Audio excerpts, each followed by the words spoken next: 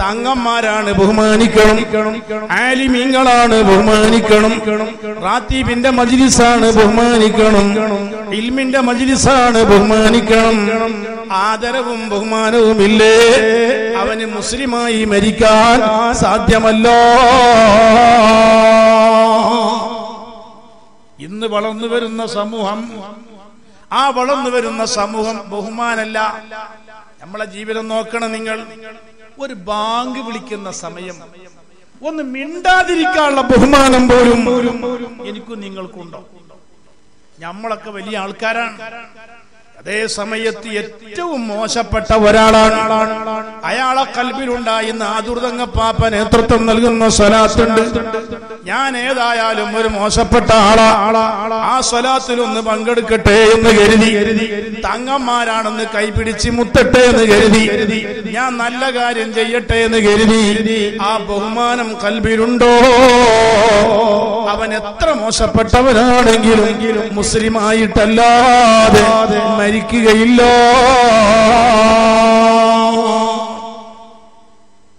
എന്റെ അടുത്ത് തിരൂരിനടുത്തൊരു സ്ഥലത്ത് ഒരു 6 മാസമായ ഒരു ഉമ്മ, അമുസ്ലിമത്തായ ഒരു ഉമ്മ മരിക്കുന്ന സമയം ഉറക്കെ ലാ ഇലാഹ ഇല്ലല്ലാഹ് എന്ന് ചൊല്ലി അങ്ങ് മരിച്ചു. അപ്പൊ അവിടെയുള്ള അതിന്റെ മകൻ അവിടുത്തെ ഉസ്താദിനോട് പറയാണ്, ഉസ്താദ് എന്റെ അമ്മ ഇങ്ങനെ മരിച്ചു. ആ ഉസ്താദ് ചോദിച്ചു, എന്താ നിങ്ങളുടെ അമ്മയുടെ പ്രത്യേകത? അപ്പൊ ആ മകൻ പറഞ്ഞു കൊടുക്കുന്നത്, എന്റെ അമ്മ ബാങ്ക് കൊടുക്കുന്ന സമയത്ത് മിണ്ടലില്ല, മാത്രമല്ല വലിയ സരസിലൊക്കെ ആണെങ്കിലും ആ ഉമ്മ ബാങ്ക് അങ്ങ് കേട്ടാൽ പിന്നെ ഉമ്മക്ക് മിണ്ടാട്ടമില്ല. അവിടെയാണ് ഹബീബായ മുത്തു റസൂലുള്ളാഹി തങ്ങളെ ഹദീസ് നമുക്ക് ഓർമ്മയാവുകയാണ്. ബാങ്ക് വിളിക്കുമ്പോ സംസാരിക്കുന്ന മനുഷ്യൻ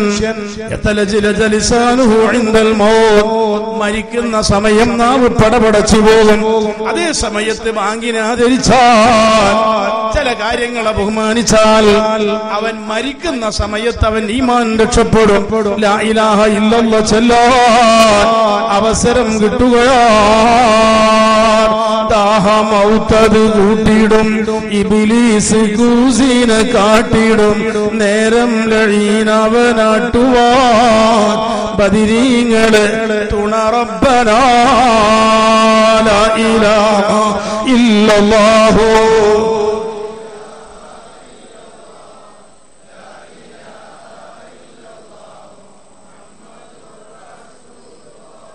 ആ യമനി തങ്ങന്മാര്, സഖാഫ് തങ്ങന്മാരെ ചരിത്രം പരിശോധിച്ചാൽ, ഹദ്ദാദിലും മറ്റൊക്കെ നമ്മൾ അവരെ മഹത്വം പറയുന്നുണ്ടെങ്കിൽ, അവരെ വീടിന്റെ അന്തരീക്ഷം പരിശോധിച്ചാൽ, ആ തങ്ങന്മാരെ പരമ്പര പരിശോധിച്ചാൽ, ആ തങ്ങന്മാരെ ജീവിതശൈലി പരിശോധിച്ചാൽ,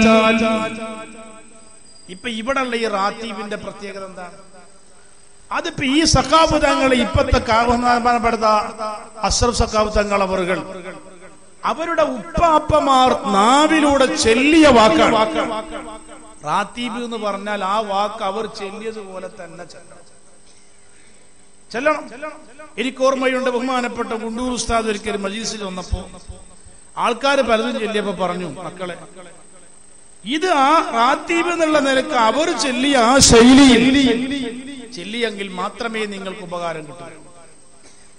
അതുകൊണ്ടാണ് ഇവിടെ കണ്ടോ നിങ്ങൾ, അതുകൊണ്ട് തന്നെ സ്വാലിഹീങ്ങളായ ആളുകൾ അവരുടെ നാവിലൂടെ അവർ ചൊല്ലി പഠിപ്പിച്ച് പതിവാക്കിയ കാര്യങ്ങൾ ഈ നാട്ടിലെ ജനങ്ങൾ രക്ഷപ്പെടണം, അവരെ നാവിലൂടെ ചെല്ലണം, അവരെ നാവിലൂടെ വരണം എന്ന ബഹുമാനം പരിഗണിച്ചുകൊണ്ടാണ് തങ്ങപ്പാപ്പ ഇവിടെ റാത്തീബ് സ്ഥാപിച്ചത്. അതുകൊണ്ട് തന്നെ ഈ റാത്തീബ് കറാമത്തിന്റെ മജ്ലിസ. ആര് ബഹുമാനത്തോടെ പങ്കെടുത്തോ അവർക്ക് തീർത്തും കറാമത്ത് കൊണ്ട് രക്ഷപ്പെടും. ഏത് സ്ത്രീയാണെങ്കിലും പുരുഷനാണെങ്കിലും ഇതിന്റെ മറവിൽ വല്ല ദുരുദ്ദേശവും പ്രവർത്തിച്ചാൽ അവർ ദുനിയാവിലും പരാജയപ്പെടും, ആഖിറത്തിലും പരാജയപ്പെടും. അല്ലാഹ് കാത്ത് രക്ഷിക്കുമാറാകട്ടെ. ഈ സ്വലാത്ത് മജ്ലിസ് നോക്കാൻ ഇതിന്റെ മറവിൽ ഒരു സ്ത്രീയാകട്ടെ പുരുഷനാകട്ടെ വേണ്ടാത്തരം ചിന്തിക്കുകയോ പ്രവർത്തിക്കുകയോ ചെയ്താൽ തങ്ങപ്പാപ്പ നോക്കണ്ട. ഈ മഹാത്മാക്കൾ നിങ്ങളെ കൈകാര്യം ചെയ്യും. സാലിഹീങ്ങളെങ്ങാനും കൈകാര്യം ചെയ്താൽ പിന്നെ രക്ഷപ്പെടുവോ? നിങ്ങൾക്കറിയണം. അതുകൊണ്ടാണ് ആദരവുള്ള മനുഷ്യൻ. ഈ തങ്ങന്മാരൊക്കെ പരിശോധിച്ചാൽ അവരെ ഉപ്പാപ്പമാർ ഈ തങ്ങപ്പാപ്പനോടും എന്റെ ഉപ്പാപ്പാര്, ആ ഉപ്പാപ്പാര് എന്നുള്ളൊരു വാക്കിന് പ്രസക്തിയില്ല. അവർ ഹബീബായ സയ്യിദുനാ മുത്തു റസൂലുള്ളാഹി തങ്ങന്മാരെ നമുക്ക് തന്നത് മുത്തുനബിയല്ലേ. ആറ്റലായ റസൂലിന്റെ പേര് കീടാങ്ങാണവർ ആരാരും വായിത്തും സോദരർ ആരംഭ പേർ ഹസൻ ഹുസൈൻ. ആ തങ്ങന്മാരെ അള്ളാന്റെ ഹബീബ് നമുക്ക് തന്നു. മുത്തുനബി പോകുമ്പോ പറഞ്ഞു, മക്കളെ നിങ്ങൾക്കിതാ ഞാൻ ഇട്ടേച്ചു പോകുന്നു. എന്ത്? എന്റെ അഹ്ലു ബൈത്താ. മാത്രമല്ല ആ അഹ്ലു ബൈത്തിനോടുള്ള സ്നേഹം മാത്രമാണ് നിങ്ങളെ ഞാൻ ആവശ്യപ്പെടുന്നത്. അപ്പൊ യഥാർത്ഥ ഈമാനില്ലാത്ത ആൾക്കാർ പറയും തങ്ങന്മാരില്ല. ഇപ്പൊ നമ്മുടെ ഈ രാജ്യത്തു നിന്നൊക്കെ ഇതുപോലത്തെ സ്വലാത്തിലൊക്കെ പങ്കെടുത്ത് തങ്ങപ്പാപ്പാടൊക്കെ ദ്വാരക്കാൻ പറഞ്ഞു അവർ വിദേശത്ത് അങ്ങോട്ട് പോയി.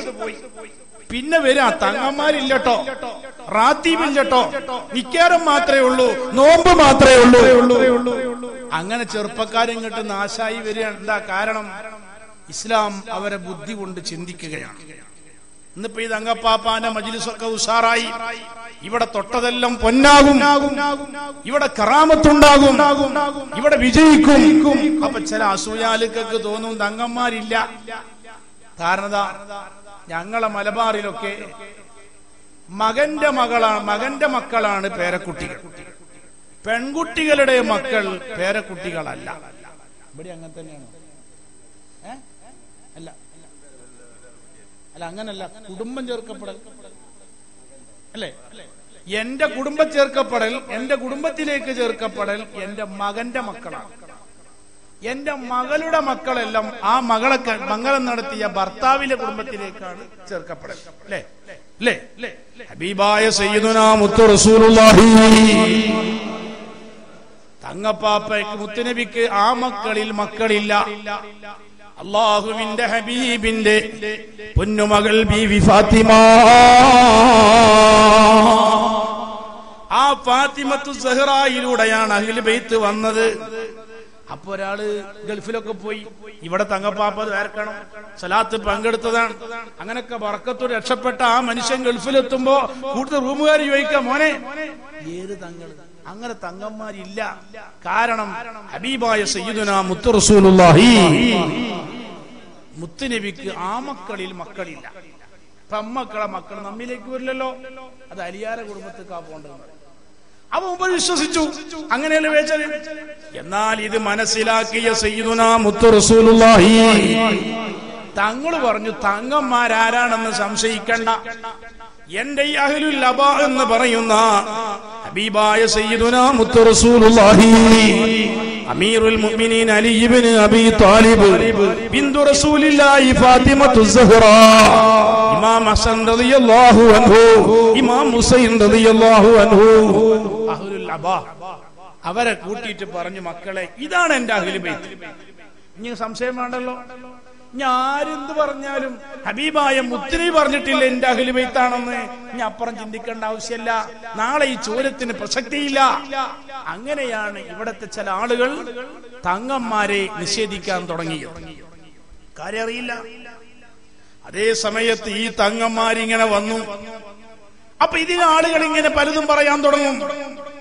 അപ്പൊ ഇത് കറാമത്ത് എന്താണ്? ഈ സ്വാലിഹീങ്ങളുടെ നിയന്ത്രണം ഉണ്ടായാൽ അത് ബഹുമാനമാണ്, ബർക്കത്താണ്. നിങ്ങൾ ഇന്ന് തീരുമാനിക്കുകയാണ്, പടച്ചോനെ അതൂർ തങ്ങപ്പാപ്പ നേതൃത്വം നൽകണ സ്വലാത്ത് മജ്ലിസിൽ ഒന്ന് പങ്കെടുക്കണം, ആ റാത്തീബ് ഒന്ന് ചെല്ലണം, ആ ഉപ്പാപ്പാരെ കറാമത്ത് കൊണ്ട് എനിക്കൊന്ന് രക്ഷപ്പെടണം, എന്റെ തെറ്റുകുറ്റങ്ങൾ പുറത്തു കിട്ടണം. തെറ്റുകുറ്റം മൂത്ത പാപിയുടെ കൽഭാഗത്തെ ആ നന്നാവാനുള്ള ചിന്ത ഉണ്ടോ? എത്ര മോശപ്പെട്ട ആൾക്കാരാണെങ്കിലും മരിക്കുന്ന സമയം അവൻ ഷഹാദത്ത് കലിമ ചൊല്ലി മരിക്കാൻ കഴിയും. അല്ലാഹു നമ്മുടെ ആഖിബത്ത് നന്നാക്കി തീർമാറാകട്ടെ. നിങ്ങൾക്കറിയോ, ഹുദൈൽ ആരാണ് ആ ഫുലൈൽ? ഏറ്റവും വലിയ ഗുണ്ടായിസത്തിന്റെ ആളാണ്. ആ ഫുലൈലിന്റെ പ്രവർത്തനം ജംഗ്ഷനുകളിൽ ഇങ്ങനെ പോയി നിൽക്കും. ആര് സാധനങ്ങളുമായി കടന്നു പോകുന്നുണ്ടോ അവരെ കയ്യിലെ സ്വർണ്ണ നാണയങ്ങൾ കൊള്ളയടിക്കുകയാണ്. അത് കൊള്ളയടിച്ചിട്ട് 4 ഭാഗത്തും ഓരി വെക്കുകയാണ്. നേതാവാരാണ്? ഫുലൈലോ. ആര് കളവ് നടത്തിയാലും കവർച്ച നടത്തിയാലും നേതാവാകുന്ന ഫുലൈലിന്റെ ഓഫീസിൽ ഏൽപ്പിക്കണം. ഫുലൈൽ അത് എണ്ണിക്കണക്കാക്കി അതിന്റെ കമ്മീഷൻ കൊടുക്കും. അതാ ഒരു വലിയ കവർ കൊള്ളയടിക്കുകയാണ്. വലിയ കമ്മീഷന്റെ പ്രതീക്ഷയോടുകൂടെ ഫുലൈലാകുന്ന ബോസിന്റെ നേതാവിന്റെ മുന്നിലേക്ക് കൊണ്ടുവരുമ്പോ ആ ഫുലൈല കവറിലേക്ക് നോക്കിയിട്ട് പറഞ്ഞു, മക്കളെ, ഈ കവർ നമുക്ക് വേണ്ട. അനുയായികൾ ചോദിച്ചു, നേതാവേ, വലിയ സ്വർണ്ണ നാണയമല്ലേ, എന്തുകൊണ്ടാണ് ഫുലൈൽ അത് വേണ്ടെന്ന് പറഞ്ഞത്? ആ കവറിന്റെ മുകളിൽ എഴുതി വെച്ചിട്ടുണ്ട് ആയത്തുൽ കുർസിയ. ഫുലൈൽ ചിന്തിച്ചതെന്താണെന്നല്ലേ, ഇത് ഞാൻ കൊള്ളയടിച്ചാൽ ഇവരെ മനസ്സിൽ മുത്തുനബിയുള്ള ഹദീസിന് ബഹുമാനം പോകും. ഇവര് പറയാൻ തുടങ്ങും റസൂലുള്ളാഹിന്റെ ഹദീസിന് സ്ഥാനമല്ല, ഖുർആന് ബഹുമാനമില്ല. കാരണം ഇവർ എഴുതി വെക്കാനുള്ള കാരണം ആയത്തുൽ കുർസി എഴുതി വെച്ചാൽ അത് ഹിഫ്ളാൻ, സംരക്ഷണമാണ്. ഖാല റസൂലുള്ളാഹി. അപ്പൊ ഞാനിത് കൊള്ളയടിച്ചാൽ അവര് പറയും ആയത്തുൽ കുർസിക്ക് സ്ഥാനമില്ല. ഹബീബായ സയ്യിദുനാ മുത്തു റസൂലുള്ളാഹി തങ്ങളെ ഹദീസിനും ഒരു ബഹുമാനല്ല. കാരണം നമ്മളത് എഴുതി വെച്ചിട്ടും ഇങ്ങനെ സംഭവിച്ചല്ലോ. ഇത് മനസ്സിലാക്കിയ ഫുലൈൽ അതാ തിരിച്ചു കൊടുക്കുകയാണ്, അതങ്ങ് മാറ്റിക്കൊടുക്കുകയോ. നിങ്ങൾക്കറിയണം, ആ ഫുലൈലാണ് പിന്നെ മനസ്സിന് മാറ്റം വന്നു. ആ ഫുലൈലാണ് പിൻകാലത്ത് ഔലിയാക്കളുടെ നേതാവായ ഫുലൈൽ ഇബ്നു ഇയാദ് റളിയല്ലാഹു അൻഹു ആദരവ് കൊണ്ട് ബഹുമാനം കൊണ്ട് രക്ഷപ്പെട്ട മഹാനാണ്. ജീവിതത്തിൽ ഒരുപാട് തെറ്റുകുറ്റങ്ങൾ ചെയ്തവരാണ്, ഒരുപാട് മോശപ്പെട്ട പ്രവർത്തനം ചെയ്തവരാണ്. നമുക്ക് രക്ഷപ്പെടാൻ ആദരവും ബഹുമാനവും കൊണ്ടല്ലാതെ ഒരിക്കലും രക്ഷപ്പെടൂല. ഒരു ചെറിയ ബഹുമാനം. പഠിച്ചോനെ, നമ്മൾ ആദൂരിലെ സഖാഫ് തങ്ങൾ അവറുകൾ ഇവിടെ ദീന് പഠിപ്പിക്കാൻ വേണ്ടി വലിയ വലിയ ബിൽഡിങ്ങുകളും കെട്ടിടങ്ങളൊക്കെ പണിയാണ്. ഞാൻ എന്റെ വീട് പണിയാൻ വേണ്ടിയാ വലിയ കെട്ടിടം ഉണ്ടാക്കുന്നത്. ഞാൻ ആ തങ്ങപ്പാപ്പാന്റെ സ്ഥാപനത്തിലേക്ക് ഒരു സ്വർണം കൊടുക്കട്ടെ, ഞാൻ കാശ് കൊടുക്കട്ടെ, ഞാൻ എന്നാൽ കഴിയുന്ന എന്തെങ്കിലും സംഘടിപ്പിച്ചു കൊടുക്കട്ടെ എന്ന ഒരു മനസ്സുണ്ടായാൽ അതും രക്ഷപ്പെടൂലേ? ഖുർആൻ പറയുന്നു, നാളെ പരലോകത്ത് വരുന്ന സമയം മൃഗങ്ങളോട് പറയും, കൂനു തുറാബ, കൂനു തുറാബ, നിങ്ങൾ മണ്ണായിക്കോളൂ, നിങ്ങളൊക്കെ മണ്ണായിക്കോളൂ. ആടുകളോടും മാടുകളോടൊക്കെ പറയും, നിങ്ങൾക്ക് വിചാരണയില്ല, നിങ്ങളൊക്കെ മണ്ണായിക്കോളൂ. ഈ സമയത്ത് അതാ ചില ആളുകൾ പറയാണ്, യാ ലൈതനീ കുന്തു തുറാബാ. ഖാല അല്ലാഹു അസ്സ വജൽ.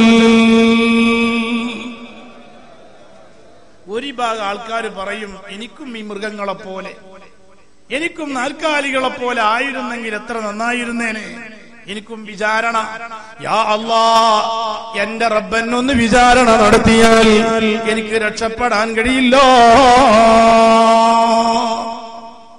അങ്ങനൊരു വ്യാഖ്യാനം ചില പണ്ഡിതന്മാര് പറയാണ്.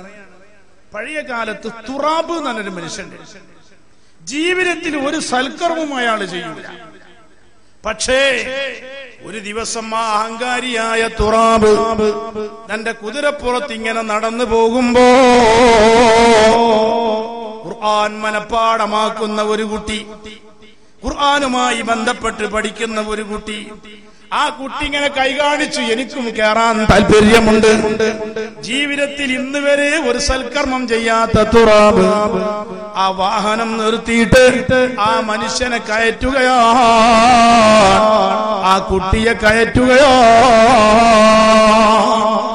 തുറാബ് ചിന്തിച്ചു, ഞാൻ ഏതായാലും ഒരു നന്മ ചെയ്തിട്ടില്ല. ഏതായിരുന്നാലും ഇയാള് ഖുർആൻ പഠിക്കുന്ന കുട്ടിയല്ലേ, ഖുർആൻ മനപ്പാടമാക്കുന്ന കുട്ടിയല്ലേ, ഖുർആനുമായി ബന്ധപ്പെട്ട് ജീവിക്കുന്ന കുട്ടിയല്ലേ എന്ന് ചിന്തിച്ചിട്ട് ആ മനുഷ്യനെ തന്റെ കുതിരപ്പുറത്ത് കയറ്റി. ആ കുഞ്ഞ് ചെറുതായത് കൊച്ചു കുഞ്ഞായതിന്റെ പേരിൽ ആ കുഞ്ഞിനെ നല്ല വെണ്ണം വരിഞ്ഞു മുറിച്ചിരിക്കുകയാണ്. കുതിരയങ്ങ് ഓടിയപ്പോ ആ കുഞ്ഞിന്റെ കയ്യിൽ നിന്ന് പേന താഴേക്ക് വീണുപോയി. ഈ കുഞ്ഞന്റെ പേനാന്നും പറഞ്ഞ് കരയാൻ തുടങ്ങി. ജീവിതത്തിൽ ഇന്ന് വരെ തല കുനിച്ചിട്ടില്ല, ജീവിതത്തിൽ ഇന്ന് വരെ ഒരു വിനയം കാണിച്ചിട്ടില്ല. ഈ തുറാബ് ചിന്തിച്ചു, റബ്ബേ ആ കുഞ്ഞ് ഖുർആൻ എഴുതുന്ന പേനയാണല്ലോ, ആ കുഞ്ഞ് ഖുർആൻ പഠിക്കുന്ന പേനയാണല്ലോ. അയാൾ ആ കുതിരയെ നിർത്തിയിട്ട് ഈ പേന എടുത്തിട്ട് ആ കുഞ്ഞിന്റെ കയ്യിലേക്ക് കൊടുക്കുകയാ. നാളെ പരലോകത്ത് ഈ തുറാബിനെ കൊണ്ടുവരും. ഈ തുറാബിനോട് പറയും, തുറാബേ നീ ഖുർആൻ ആദരിച്ച ആളാണ്, നീ ഇൽമിനെ ബഹുമാനിച്ച ആളാ, ഇൽമിനെ സഹായിച്ച ആളാ, ഇൽമിനോട് പ്രിയം കാണിച്ച ആളാ. അതുകൊണ്ട് തുറാബേ ആ ബഹുമാനത്തിന്റെ പേരിൽ നീ സ്വർഗത്തിലേക്ക് പോയിക്കോ. ഇത് കാണുമ്പോ മറ്റുള്ള ജനങ്ങൾ പറയാണ്, യാ ലൈതനി കുന്തു തുറാബാ, എനിക്കും ആ ഇൽമ പഠിപ്പിക്കാൻ, ഖുർആൻ പഠിപ്പിക്കാൻ, ദീന് പഠിപ്പിക്കാൻ എന്തെങ്കിലും സഹായിക്കാമായിരുന്നല്ലോ, എനിക്കും രക്ഷപ്പെടാൻ അത് സാധിക്കുമല്ലോ എന്ന് അവിടെ വെച്ച് മറ്റുള്ള ജനങ്ങൾ അവിടെ വെച്ച് പ്രതീക്ഷ പറയുമെന്ന് പരിശുദ്ധ ഖുർആനിൽ ഖാലല്ലാഹു അസ്സ വജൽ. നിങ്ങൾ നോക്കണം, അങ്ങനെയും വ്യാഖ്യാനം. അപ്പൊ ആദരവും ബഹുമാനവും യമനി തങ്ങന്മാർ, സഖാഫ് തങ്ങന്മാർ, ഹൈദരൂസ് തങ്ങന്മാർ, അതുപോലെ മറ്റുള്ളതായ ജിഫിരി തങ്ങന്മാർ, ഇവരെല്ലാം പഠിപ്പിച്ചതെന്താ? മക്കളെ ആദരവും. നമ്മളെ വീട്ടില് ഖുർആൻ ആദരവുണ്ടോ? ബഹുമാനുണ്ടോ? ഈ മജ്ലിസിൽ രോഗികൾ ധാരാളം വന്നിട്ടുണ്ട്, പ്രയാസമുള്ള ആളുകൾ വന്നിട്ടുണ്ട്. അവരെല്ലാം ഈ മജ്ലിസിന്റെ ബഹുമാനത്തിന്റെ പേരിൽ തങ്ങൾ അവർകൾ എന്റെ വീട്ടിലേക്ക് സൽക്കാരത്തിന് വരണമെന്നല്ല പറഞ്ഞത്, നിങ്ങൾ എവിടേക്കെങ്കിലും വരണമെന്നല്ല പറഞ്ഞത്. എന്റെ ഉപ്പാപ്പമാർ ചൊല്ലി പതിവാക്കിയ റാത്തീബിന്റെ മജ്ലിസ് ഉണ്ട്. ആ മജ്ലിസിൽ നിങ്ങൾ ബഹുമാനത്തോടെ വന്നിരുന്നാൽ നിങ്ങൾ റബ്ബ് കൈയൊഴിയൂല. കമ്മിൻ അംറാമിൻ ബിക ശുഫിയൻ, കമ്മിൻ കുർബാതിൻ ബിക കുശിഫൻ, കമ്മിൻ ആഫാതിൻ ബിക ദുഫിഅത് അംബുൽ ദാരി, ലൗലാ യുംനുക സാറത് ബായിറതയ്യാ ഖുത്ബ സമാനി, نشكو ما هو قد يخزينا من غلبات الدين علينا، خلصنا من ذلك يا وزر اللهفان، بل من كل بليات بعديا قطب زماني. ആ തങ്ങന്മാരുടെ അടുത്ത് രോഗങ്ങൾ മാറും, ശിഫ കിട്ടും. അത് ആ മജ്ലിസിന് അല്ലാഹു കൊടുത്ത കറാമത്തുകളാണ്. അഹ്ലു ബൈത്തിന് അല്ലാഹു കൊടുത്ത കറാമത്താണ്. ആരാണ് ഈ അഹ്ലു ബൈത്തിന്റെ മഹത്വം അറിയാത്ത ആളുകൾ? അല്ലാഹുവിന് മാത്രം ചെയ്യേണ്ട ഇബാദത്താണ് നിസ്കാരം. ആ നിസ്കാരത്തിൽ അവൻ പറയണം, അല്ലാഹുമ്മ സ്വല്ലി അലാ സയ്യിദിനാ മുഹമ്മദ് എന്ന് പറയാതെ നിസ്കാരം സ്വീകരിക്കൂല. വഅലാ ആലി മുഹമ്മദിൻ, യാദൂർ തങ്ങം ആരടക്കമുള്ള അഹ്ലു ബൈത്തിന്റെ മേലിൽ അല്ലാഹുവിന്റെ സ്വലാത്തുണ്ടാകട്ടെ, സലാമുണ്ടാകട്ടെ എന്ന് പറയാതെ നമ്മുടെ നിസ്കാരം പൂർണ്ണമല്ല. യാ അഹ്ല ബൈതി റസൂലില്ലാഹി റബ്ബുകും ഫർമുൻ അലൈയാ മിനൽ ഖുർആനി അൻസലഹു മൗലായ സല്ലി വസല്ലി.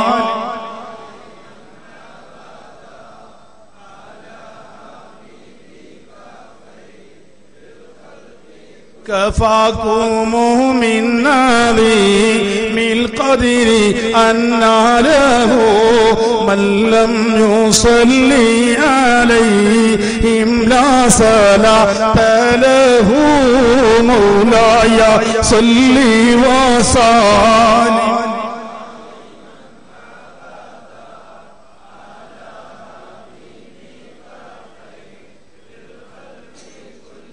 ഒരു മനുഷ്യൻ അവന്റെ ജീവിതത്തിൽ അവന്റെ റബ്ബിന് മാത്രം ചെയ്യുന്ന ഇബാദ, അതായത് പരിശുദ്ധമായ നിസ്കാരം, ആ നിസ്കാരത്തിൽ വരെ അഹ്ലു ബൈത്തിന് സ്വലാത്ത് ചൊല്ലാത്തവൻ എന്റെ മേലിൽ സ്വലാത്ത് ചൊല്ലിയവനല്ലോ.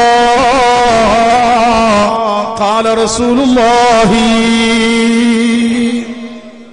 എത്ര കനപ്പെട്ട വാക്കാണ്! അതാണ് ആ തങ്ങന്മാര് മുഴുവനും ആദരവും ബഹുമാനവും പഠിപ്പിച്ചു.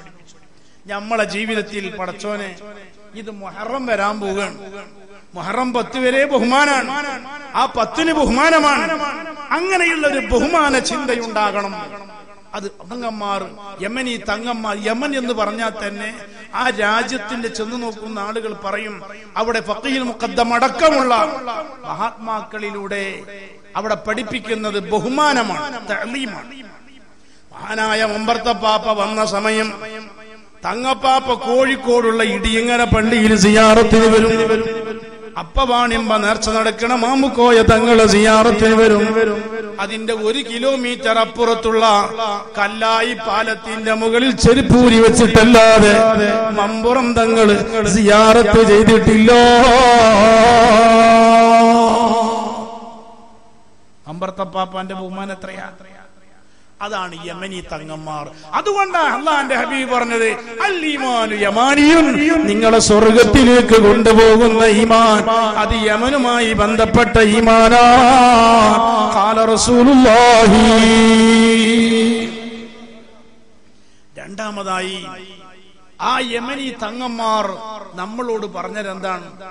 റാത്തീബുകളും സ്വലാത്തുകളും ദിക്റുകളും മജ്ലിസുകളും സജീവമാക്കണം. അതെന്തിനാണ്? നിങ്ങൾ കണ്ടില്ലേ, അങ്ങകലെ കേരളത്തിന്റെ അങ്ങേ അറ്റത്ത് നോട്ടീസ് വിതരണം ചെയ്തു ചില ആൾക്കാർ പിടിയിലായി. ഇങ്ങനെയൊക്കെയുള്ള പ്രശ്നങ്ങൾ കേരളത്തിൽ നടന്നുകൊണ്ടിരിക്കുമ്പോ ഇവിടെ യമനി തങ്ങന്മാർ ഇസ്ലാമിക പ്രബോധനം ചെയ്തിട്ടുണ്ട്. സഖാഫ് തങ്ങന്മാര് പ്രബോധനം ചെയ്തിട്ടുണ്ട്. ജിഫിരി തങ്ങന്മാര് പ്രബോധനം ചെയ്തിട്ടുണ്ട്. നമ്മൾ ഏത് കാര്യം ചെയ്യുമ്പോഴും ഒരു പ്രബോധനത്തിന്റെ മുന്നിൽ ഒരു തങ്ങന്മാരുണ്ടായിരിക്കണം. ആ തങ്ങന്മാരെന്ന് പറഞ്ഞാൽ അവരെ പ്രവർത്തനം സ്വലാത്ത് ചൊല്ലലാണ്. അപ്പുറത്ത് അവരെ പ്രവർത്തനം രാജ്യത്തിന്റെ നന്മക്ക് വേണ്ടി യുദ്ധം ചെയ്യലോ. പ്രത്യേകിച്ച് നാം മനസ്സിലാക്കേണ്ട ഒരു കാര്യം, ഇന്ത്യ രാജ്യത്തിന്റെ ബഹുമാനം പവിത്രമാണ്. ഈ രാജ്യം സമാധാനത്തിന്റെ രാജ്യമാണ്. എല്ലാ മതവിഭാഗം ജനങ്ങളെയും ആദരിക്കുന്ന പ്രസ്ഥാനമാണ് ഇസ്ലാം. നിങ്ങൾക്കറിയണം, ഈ യമനി തങ്ങന്മാരെ ചരിത്രം നോക്കണം. സഖാഫ് തങ്ങന്മാരാകട്ടെ, ജിഫിരി തങ്ങന്മാരാകട്ടെ, അവരെടുത്ത് അമുസ്ലിമീങ്ങളുണ്ടാകും, മതമുള്ളവരുണ്ടാകും, മതമില്ലാത്തവരുണ്ടാകും. അവിടെ വർഗീയതയില്ല, അകൽച്ചകളില്ല. എല്ലാവരും രക്ഷപ്പെടണം, എല്ലാവരും സമാധാനത്തിൽ ജീവിക്കണം, അവിടെ എല്ലാം റാഹത്തുണ്ടാകണം. ഇത് യമനി തങ്ങന്മാർ ലോകത്ത് പഠിപ്പിച്ച ആശയമാണ്. മമ്പറം തങ്ങൾ ഞങ്ങളെ ഭാഗത്ത് യമനിൽ വന്ന ബഹുമാനപ്പെട്ട മമ്പർത്തപ്പാപ്പാന്റെ പ്രൈവറ്റ് സെക്രട്ടറി കോന്തുനായരായി. സഖാഫ് തങ്ങന്മാരാകട്ടെ, ഈ ഇരിക്കണ അഷ്റഫ് സഖാഫ് തങ്ങൾ ഇവിടെ റൂമിൽ ഇരുന്നാൽ കാണാൻ മുസ്ലിമീങ്ങൾ വരും, മുസ്ലിമീങ്ങൾ വരും, ആളുകൾ വരും, എല്ലാ പാർട്ടിക്കാരും വരും. കാരണം എല്ലാവരുടെ മനസ്സിലും തങ്ങളെ മനസ്സിലുള്ളത് അവരകപ്പെട്ട ബേജാറുകൾ ഏതാണോ, വിഷമങ്ങൾ ഏതാണോ, അതിൽ നിന്ന് രക്ഷപ്പെടണമെന്നോ. യമനി തങ്ങന്മാരൊക്കെ പ്രവർത്തനങ്ങൾ കണ്ടാൽ ഈ രാജ്യത്തിന് അത്ര മാതൃക വേറല്ല. നിങ്ങൾക്കറിയണം, മമ്പർത്തപ്പാപ്പ യമനിൽ നിന്ന് വന്നെങ്കിൽ ആ മമ്പറം തങ്ങൾ ഈ രാജ്യത്തിന്റെ ബ്രിട്ടീഷ് സാമ്രാജ്യത്വ ശക്തികളുടെ വെടിയേറ്റ് മരിച്ച ഷഹീദാണ് മമ്പർത്തപ്പാപ്പ. മമ്പർ തങ്ങളെ പ്രവർത്തനം എന്താ നിങ്ങൾ?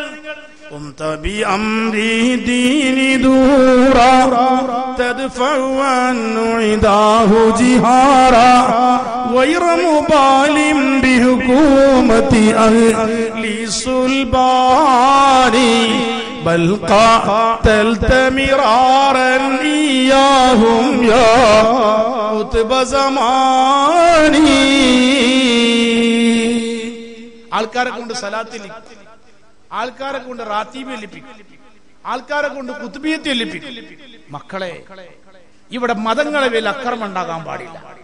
നമുക്ക് നമ്മുടെ രാജ്യത്തിന്റെ പവിത്രതയുണ്ടായിരിക്കണം എന്ന് പറഞ്ഞ് മമ്പർ തപ്പാപ്പ ബ്രിട്ടീഷുകാർക്കെതിരെ യുദ്ധം ചെയ്യാൻ തങ്ങപ്പാപ്പ മുന്നിലുണ്ടായിരിക്കും. തങ്ങപ്പാപ്പയെ വെടിവെച്ച് കൊന്നത് ബ്രിട്ടീഷുകാരാണ്. നിങ്ങൾക്കറിയണം, സൂഫി ഷഹീദിന്റെ ചരിത്രം എടുക്കാം, അങ്ങനെ കൊണ്ടെങ്കിൽ അബ്ദുല്ലാഹി സഖാഫിന്റെ ചരിത്രം എടുക്കാം. ഞാൻ ഈ ഭാഗത്തുള്ള സഖാഫ് തങ്ങന്മാരെ കൂടുതൽ പഠിച്ചിട്ടില്ല. അതേ സമയത്ത് യമനി തങ്ങന്മാരെ ചരിത്രം ഞാൻ ധാരാളം പഠിച്ചിട്ടുണ്ട്. അവരുള്ളയിടത്ത് സമാധാനമുണ്ടാകും, അവിടെയുള്ളയിടത്ത് ശാന്തി ഉണ്ടാകും, അവിടെ അക്രമങ്ങളില്ലോ. കാരണം അള്ളാന്റെ ഹബീബിന്റെ നിർദ്ദേശപ്രകാരമാണ് അവർ ഇങ്ങോട്ട് വരാറ്. അജ്മീറിലെ ഖാജാ തങ്ങൾ അവർകൾ ഹബീബായ സയ്യിദുനാ മുത്തു റസൂലുള്ളാഹി തങ്ങപ്പാപ്പ നമ്മളെ നാട്ടിലേക്ക് പറഞ്ഞയച്ചു. നിങ്ങൾക്ക് നോക്കൂ, അജ്മീറിൽ ചെന്നാൽ എല്ലാ മതവിഭാഗ ജനങ്ങളും ഖാജാ ഗരീബ് നവാസ്, ഖാജാ ഗരീബ് നവാസ്, യാ സാഹിബ അജ്മീർ മുഈന ദീനി യുജീർ മിൻ ബിത്നതിനാ മിൻ ശഹവതിനാ മിമ്മാ യുദീനാ യുജീർ യാ സുൽത്താനൽ ഹിന്ദിയാ മുഈനൽ ലഖീം മുനീർ ഫസാലൽ ളുലമു ബിഹി വളാൽ ഹഖു യുനീർ. അവിടെ അകൽച്ചകൾ.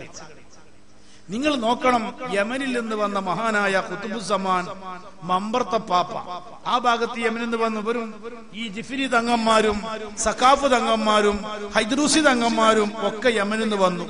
ഇവരെല്ലാം ഒരു 200 കൊല്ലം അപ്പുറത്താണ്, 2 നൂറ്റാണ്ട് അപ്പുറം, 700 ശേഷം. അപ്പൊ 2020 ഈ സമയത്തില് 2017 നമ്മൾ ചിന്തിച്ചാൽ ഒരു 200 ചില്ലാനം കൊല്ലമായി മമ്പർ തപ്പാപ്പ യമനിൽ നിന്ന് വന്നു. 200 ചില്ലാനം കൊല്ലമായി അസൻ സഖാഫ് തങ്ങൾ ഇവിടെ നിന്നിട്ട്. എല്ലാം ഒരു 2 നൂറ്റാണ്ട് അപ്പുറം, ഒരേ കാലഘട്ടങ്ങളിലാണ് വരുന്നത്. അവര് വരുന്ന സാഹചര്യം നമ്മുടെ രാജ്യം ആക്രമിക്കപ്പെടുന്ന കാലാണ്, ബ്രിട്ടീഷുകാരാണ്. അന്ന് ആ തങ്ങന്മാര് വന്നിട്ട് ആരും തന്നെ കുറെ ദിക്റും സലാത്തും ചെല്ലിക്കണം.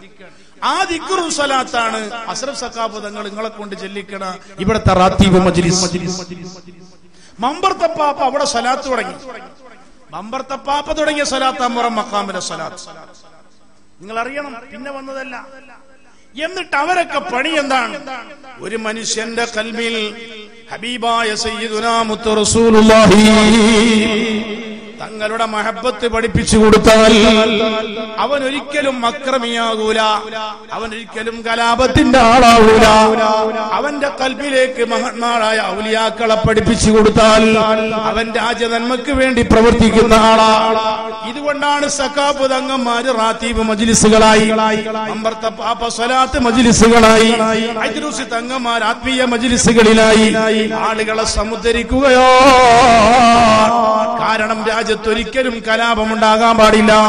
അതുകൊണ്ട് ഈ ആദൂർ സ്വലാത്ത് എന്ന് പറഞ്ഞാൽ അത് സൗഹാർദ്ദത്തിന്റെ സ്വലാത്താണ്, സമാധാനത്തിന്റെ സ്വലാത്താണ്, നാടിന്റെ നന്മക്ക് വേണ്ടിയുള്ള സ്വലാത്താണ്, എല്ലാ വിഭാഗം ജനങ്ങൾക്കും രക്ഷ കിട്ടുന്ന സ്വലാത്താണ്. മമ്പർ തപ്പാപ്പ ഇത് പഠിപ്പിച്ച തങ്ങപ്പാപ്പാന്റെ പ്രധാനപ്പെട്ട ഒരു ശിഷ്യനുണ്ടായിരുന്നു. അതാണ് ബഹുമാനപ്പെട്ട വെളിയങ്കോട് ഉമർ ഖാദി റളിയല്ലാഹു അൻഹു. മമ്പർ തപ്പാപ്പാന്റെ പ്രധാനപ്പെട്ട ശിഷ്യൻ ഉമർ ഖാദിയാണ്. ഈ ഉമർ ഖാദിന്റെ പണി എന്താ അറിയോ? അതല്ലേ നമ്മളെ മാതിരി ഇങ്ങനെ ചെല്ലാണ്, യാ സയ്യിദി യാ റസൂലല്ലാഹി ഖുദ് ബിയദി മാലി സിവാക വലാ അൽവി അലാ അഹദി മൗലായ സല്ലി വസ.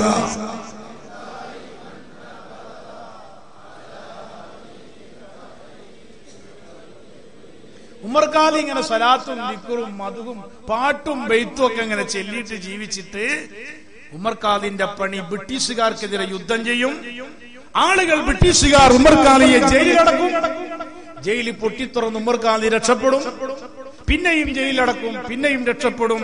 അങ്ങനത്തെ ഉമർ ഖാലി ഹബീബായ സയ്യിദുനാ മുത്തു റസൂലുള്ളാഹി തങ്ങളെത്താണ്ട് പോയിട്ട് പാടുകയാണ്, നബിയേ യാ അക്റമൽ ഖുറമാ അലാ അഅ്താബികും ഉമറുൽ ഫഖീറുൽ മുർതജി ലിജനാബികും.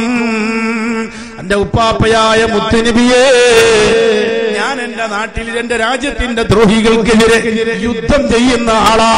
ഞാൻ അവിടെ തറവാട് നോക്കലില്ല, ഞാൻ മതം നോക്കലില്ല. എന്റെ രാജ്യത്തിന്റെ നന്മക്ക് വേണ്ടി പോരാടുന്ന ആളാ.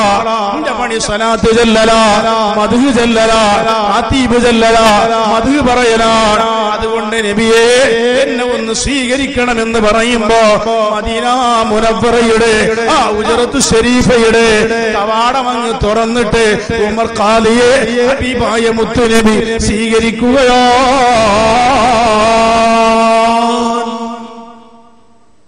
അത്ര വലിയ പ്രവാചക സ്നേഹ.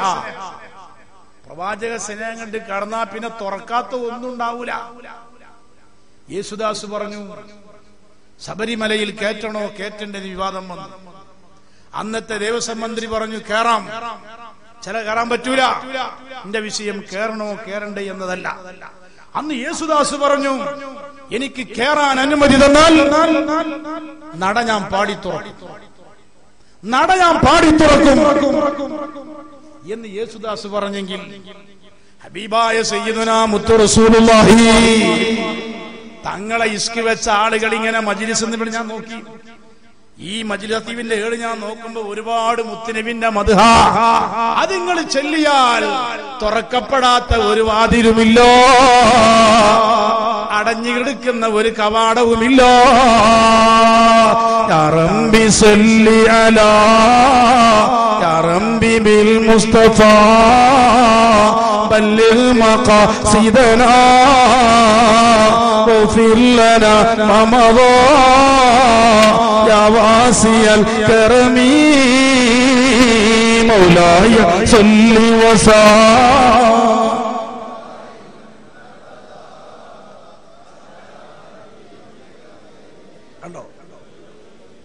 അവിടെ തുറക്കാൻ കഴിയും. ആ യമനി തങ്ങന്മാര് കൊടുത്ത ആശയത്തിന്റെ വലുപ്പത്രയാ. നിങ്ങൾ ഈ സലാത്ത് മജ്ലിസിലൊക്കെ അങ്ങ് പങ്കെടുത്തിട്ട് ആ സലാത്തിന്റെ ആളായി ജീവിക്കുമ്പോ, ആ സലാത്തുമായി ബന്ധപ്പെട്ട് കഴിയുമ്പോ നിങ്ങളെ മുന്നിൽ അടഞ്ഞു കിടക്കണ ഒരു വാതിലും ഉണ്ടാവില്ല, ഒരു വാതിലും ഉണ്ടാവില്ല, ഒരു ശത്രു ഉണ്ടാവില്ല. അതല്ലേ നിങ്ങൾക്കറിയണം, സഹാബത്തിന്റെ കാലഘട്ടങ്ങളിൽ ഏത് പ്രശ്നമുണ്ടായിരുന്നാലും അവർ രക്ഷപ്പെടാൻ കണ്ട മാർഗം ഹബീബായ സയ്യിദുനാ മുത്തു റസൂലുള്ളാഹി ഔലിയാക്കളും സ്വാലിഹീങ്ങളുമാണ്. അത് രക്ഷപ്പെടും. ഒരു പ്രശ്നം എന്തായിരിക്കണം? ബഹുമാനം ഉണ്ടാകണം. താജുൽ ഉലമ ഉള്ളാളത്തെ പാപ്പ അല്ലാഹു ദറജേറ്റി കൊടുക്കുമാറാകട്ടെ. ഓറ ബഹുമാനം എന്താ അറിയാം നിങ്ങൾ? പഠിച്ചോനെ, ഒരിക്കൽ കുണ്ടൂരിൽ വന്നപ്പോ അയാള് കുത്തുബിയത്ത് ചെല്ലുന്ന ആളാണ്. എനിക്കൊന്ന് ദ്വാരക്കണം, നിങ്ങൾ എനിക്ക് ദ്വാരം തരണം. അപ്പൊ നിങ്ങളിവിടെ ഇവിടുത്തെ റാത്തീബിൽ പങ്കെടുക്കുന്ന ആളാണെന്ന് തങ്ങപ്പാപ്പ അറിഞ്ഞാൽ തങ്ങപ്പാപ്പ നിങ്ങളോട് പറയും എനിക്കൊന്ന് ദ്വാരക്കണം. അവരെ മനസ്സതാ. അത് നിങ്ങളെ വലിപ്പമല്ല, നിങ്ങൾ ഈ പങ്കെടുത്തു പോകുന്ന മജ്ലിസിന് ഒരു വലിയ മഹത്വം. ഞാൻ ഓർത്തുപോകണം, കുണ്ടൂർ ഉസ്താദിന്റെ പണി അള്ളാന്റെ ഹബീബിന്റെ പാട്ട് ഇങ്ങനെ രചിക്കലാണ്. ആ പാട്ട് ഇങ്ങനെ വെച്ചപ്പോ ഞാൻ പാടും. അപ്പൊ ഈ പാട്ട് പാടി കൊടുക്കാൻ ഞാൻ ഏത്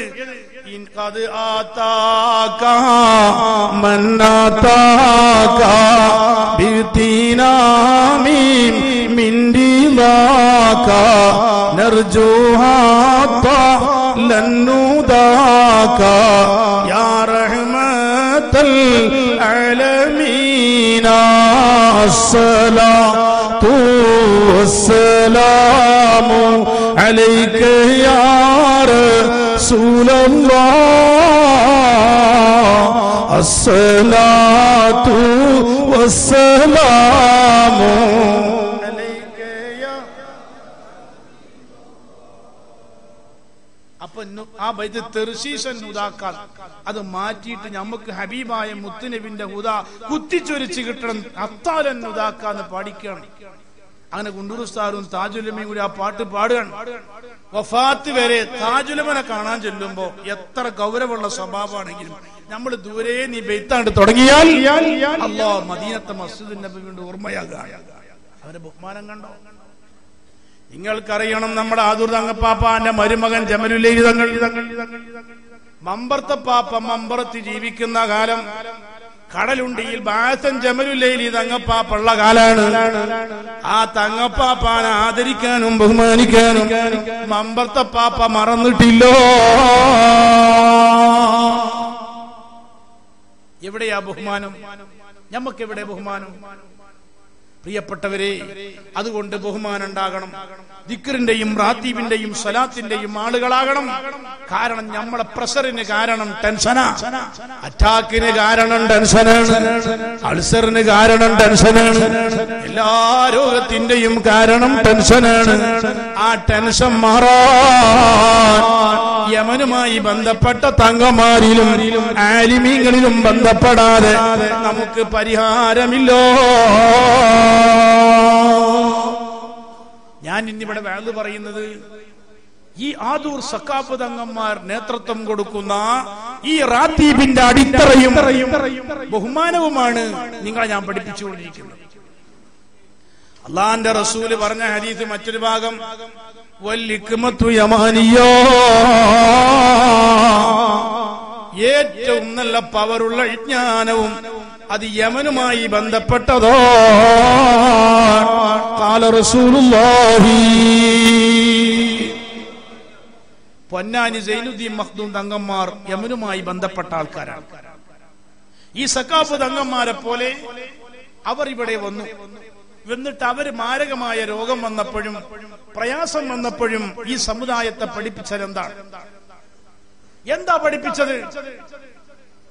ചില ആൾക്കാർ പറയും, ഇതൊക്കെ ഞാൻ പറയാനുള്ള കാരണം, ചില ആളുകൾ പറയാണ് നിസ്കരിക്കണം, നോമ്പ് നിൽക്കണം, റാത്തീബ് വേണ്ട.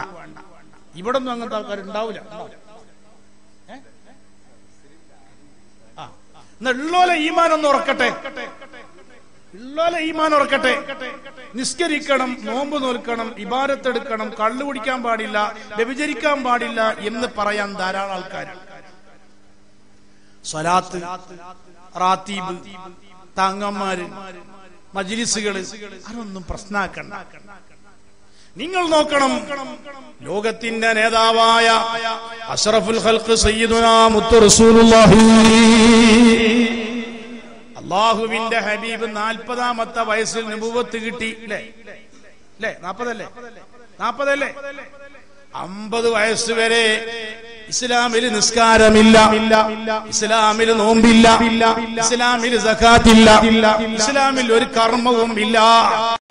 ആ 10 കൊല്ലക്കാലം അള്ളാന്റെ ഹബീബ് പഠിപ്പിച്ചതെന്താണെന്നറിയോ? മക്കളെ, ഞാൻ ആരാണെന്നറിയുമോ? മുഹമ്മദുർ റസൂലുള്ളാഹ്. 10 കൊല്ലം അള്ളാന്റെ ഹബീബ് പഠിപ്പിച്ചെന്താ നിങ്ങള്? ഞാൻ അള്ളാന്റെ ഹബീബാ. മുത്തുനബിനെ മനസ്സിലാക്കിയാലേ തങ്ങന്മാരെ മനസ്സിലാക്കുള്ളൂ. മുത്തുനബിനെ മനസ്സിലാക്കിയാലേ അള്ളാനെ മനസ്സിലാക്കുള്ളൂ. നിങ്ങൾ അള്ളാനെ കണ്ടുകണോ? നിങ്ങൾ സ്വർഗം കണ്ടുകണോ? നിങ്ങൾ നരകം കണ്ടുകണോ? ഇല്ല. പക്ഷെ എല്ലാം കണ്ട ഒരു നേതാവ് സയ്യിദുനാ മുത്തു റസൂലുള്ളാഹി. അപ്പൊ നമ്മൾ അള്ളാന്റെ ഹബീബിനെ പഠിച്ചാൽ അള്ളാൻ അറിയും, അള്ളാ നബീനെ പഠിച്ചാൽ അവിടത്തെ പേരക്കുട്ടികൾ അറിയും, അള്ളാ നബീനെ പഠിച്ചാൽ ലോകത്തെല്ലാം അറിയും. അതുകൊണ്ടാണ് ഇസ്ലാം 10 കൊല്ലക്കാലം. ചെറുപ്പക്കാർ മനസ്സിലാക്കണം, ഇതിങ്ങനെ പോയിട്ട് ആളുകൾ ഇങ്ങനെ എന്തെങ്കിലും ചോദിക്കുമ്പോഴേക്ക് ഇടറേണ്ട ആൾക്കാരല്ല നിങ്ങൾ. 10 കൊല്ലക്കാലം ഇസ്ലാമിൽ നിസ്കാരമല്ല. ഉണ്ടോ? 50 വയസ്സിൽ നിസ്കാരം ഉണ്ടോ? 50 വയസ്സ് 10 കൊല്ലക്കാലം അള്ളാന്റെ ഹബീബ് പഠിപ്പിച്ചത് എന്താണെന്നറിയോ? മശരിഖിലും മഗ്രിബിലും നബി ശംസുൽ ഹുദാ ഫീ കുല്ലി സമാനി. മശരിന്റെ പുണ്യ ശഫാഅത്തിന്റെ യജമാനി. സാഹിബുൽ ബുറാഖി വ റഫറഫിൽ അലാ റസൂലുള്ളാഹ് സലവാത്തു തഹിയാത്തു അലൈഹി സലാം. 10 കൊല്ലം പഠിപ്പിച്ച മക്കളെ ഞാൻ ഹബീബായ സയ്യിദുനാ മുത്തു റസൂലുള്ളാഹി. എന്റെ വാക്ക് കേട്ടാൽ, ഞാൻ എന്തെങ്കിലും പറഞ്ഞാൽ, എന്റെ ശരീരം കണ്ടാൽ, എന്റെ നഖം കണ്ടാൽ, എന്റെ വിയർപ്പ് കണ്ടാൽ, ഞാനുമായി ബന്ധപ്പെട്ട എന്ത് കണ്ടാലും അവിടെ നിങ്ങൾ പറയണം അത് മുഹമ്മദുർ റസൂലുള്ളാഹി. ചിലർക്ക് അങ്ങനെയാണ്. നമ്മളെ ഭാര്യയുടെയും ഭർത്താവിന്റെയും ഉമ്മനീരിനോട് വെറുപ്പില്ല, ഭാര്യന്റെയും ഭർത്താവിന്റെയും വിയർപ്പിനോട് വെറുപ്പില്ല, ഭാര്യന്റെയും ഭർത്താവിന്റെയും നഖത്തോട് വെറുപ്പില്ല, ഭാര്യന്റെയും ഭർത്താവിന്റെയും മുടിയോട് വെറുപ്പില്ല. അത് സ്നേഹാണ്ട് കൂടിയപ്പോ വെറുപ്പ് പോയതാ. അതേ സമയത്ത് അതിനേക്കാളൊക്കെ സ്നേഹിക്കണ ഹബീബായ മുത്തു റസൂലുള്ളാഹി തങ്ങളെ സ്നേഹിച്ചാ പിന്നെ വെറുപ്പുണ്ടാവും. നിങ്ങളെ ഭാര്യമാർ ഇയാളെ വിയർപ്പുണ്ട് പോടാന്ന് നാട്ടിട്ടുണ്ടോ? നിങ്ങളെ ഭക്ഷണത്തിൽ ഭാര്യന്റെ മുടി കണ്ടപ്പോൾ സഹകരിച്ചിട്ടുണ്ടോ എന്ന് മാത്രല്ല, അവിടെ ഒന്നും അന്യമല്ല. ഭാര്യന്റെ ഉമ്മനീർ വെറുത്തിട്ടുണ്ടോ? അങ്ങനെ നിങ്ങൾ യഥാർത്ഥ ഭർത്താക്കന്മാരല്ല. സ്നേഹമുണ്ടോ? ആ സ്നേഹം കടന്നാൽ അവിടെ എല്ലാം ഉണ്ടാവും. 10 കൊല്ലം കഴിഞ്ഞ് ജനങ്ങളൊക്കെ ക്ലിയറാണ്. ഇനി ഇവരാരും പേക്കൂല. 11ാമത്തെ കൊല്ലം റബ്ബിന്റെ ഒരു പരീക്ഷണം. എന്താ പരീക്ഷണം? 7 ആകാശം മർസും കുർസും മിഅ്റാജ് എല്ലാം നടത്തിയിട്ട്, ചരിത്രം ഞാൻ പറയണില്ല, ഹബീബായ മുത്തുനബി തിരിച്ചു വന്നിട്ട് അന്ന് രാവിലെ പറയാ, മക്കളെ ഞാൻ ഇന്നലെ 7 ആകാശത്തും പോയി വരികയാണ്. നിങ്ങൾ എന്ത് പറയും? ഈ 2017 ഈ സെപ്റ്റംബർ മാസം ആദൂർ തങ്ങൾ നേതൃത്വം നൽകണ ഈ സ്വലാത്ത് മജ്ലിസിൽ വന്നിട്ട് ഒരു വലിയ ശാസ്ത്രജ്ഞൻ പറയാണ്, ഞാൻ ഇന്നലെ രാത്രി 1-ാം ആകാശത്ത് പോയിട്ട് രാവിലേക്ക് തിരിച്ചു വന്നു എന്ന് പറഞ്ഞാൽ ഇന്ന് അംഗീകരിക്കോ? അന്ന് പോട്ടെ. 2017 ഇന്നത്തെ ദിവസം ഒരാൾ വന്നിട്ട് പറയാൻ ഞാൻ 1-ാം ആകാശത്ത് പോയി വരാൻ എന്ന് പറഞ്ഞാൽ നിങ്ങൾ അംഗീകരിക്കോ? ഇന്ന് കാറില്ലേ, ബസ്സില്ലേ, ഫ്ലൈറ്റില്ലേ, ഹെലികോപ്റ്ററില്ലേ, 1 മണിക്കൂറിൽ 30,000-40,000 കിലോമീറ്റർ സഞ്ചരിക്കുന്ന ഡിസ്കവറി എന്ന് പറയുന്ന പെടകം ലഭ്യമാണ്. അള്ളാന്റെ റസൂല് പറയുമ്പോ കാറില്ല, ബസ്സില്ല, ഫ്ലൈറ്റില്ല, ഒരു സംഗതിയില്ല. അന്നെന്താണ്?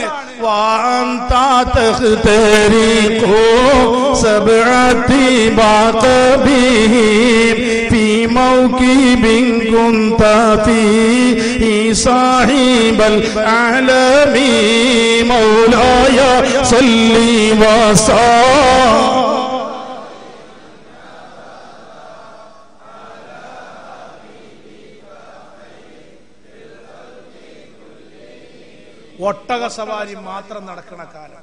ഒട്ടകത്ത് മാത്രം, കാറും ബസ്സൊന്നുമില്ല. ആ കാലഘട്ടത്തിൽ ഒരാകാശം മാത്രമല്ല, മസ്ജിദുൽ അഖ്സയും മദീനയും 7 ആകാശവും ചുറ്റിയിട്ട് പുരമ്പേക്ക് വന്നു എന്ന് പറഞ്ഞപ്പോ ഒരു സഹാബത്തിന്റെ കൽബിലും ഒരു വെറുപ്പില്ല. ഇവിടെയാണ് പ്രിയപ്പെട്ടവരെ തങ്ങപ്പാപ്പാന്റെ കൈ പിടിച്ച് ഉസ്താദെ ഗൾഫിൽ പോകാൻ ദ്വാരക്കണം. പാപ്പാടെ മജ്ലിസിൽ പങ്കെടുത്തിട്ട് ദ്വാരക്കാൻ വിസ കിട്ടി ഗൾഫിലെത്തിയപ്പോ റൂമെന്ന് ആൾക്കാർ ചോദിക്കാം, ബാപ്പ മരിച്ചിട്ട് 10 കൊല്ലായി, ബാപ്പാന്റെ അടിയന്തരം കാണ്ട് കഴിക്കാം, നീ ഇവിടെ ചോറച്ചു കൊടുത്തതുകൊണ്ട് ബാപ്പാക്ക് എന്ത് കിട്ടാണ്? മണ്ണ് കിടക്കണ ബാപ്പാക്ക്. പെണ്ണുങ്ങളെ കാതും ചുറ്റും വാങ്ങിയിട്ടല്ലേ പള്ളി ഉണ്ടാക്കിയത്, ആ പള്ളിക്ക് പെണ്ണുങ്ങൾക്ക് പോകാൻ പറ്റൂല. ഇങ്ങനൊക്കെ ചോദിക്കും. മൂപ്പര് തിരിച്ചു വരാ, എന്ത് ആദൂർത്തങ്ങൾ, എന്ത് സ്വലാത്ത്, അതൊന്നും ശരിയില്ല. അവിടെയാ നിങ്ങൾ മനസ്സിലാക്കേണ്ടത്. ആയും തന്നെ മനസ്സിലാക്കണം, ഇസ്ലാം ബുദ്ധി കൊണ്ട് മാത്രം ചിന്തിച്ചാൽ പോരാ. അള്ളാന്റെ നബി 10 കൊല്ലം പഠിപ്പിച്ച ആശയം കണ്ടോ നിങ്ങൾ? റസൂലുള്ളാഹിനെ പറ്റി 10 കൊല്ലം കണ്ട് പഠിപ്പിച്ചപ്പോ അബൂജഹലും കൂട്ടരും പറയാൻ തുടങ്ങി, ഇപ്പൊ നമ്മൾ എന്ത് നടത്തിയാലും നടക്കും. പക്ഷെ ഒരു സഹാബത്തിന്റെ മനസ്സ് പോലും മാറിയില്ല. ആ കാലഘട്ടത്തിൽ അബൂബക്കർ പ്രഗത്ഭനാണ്.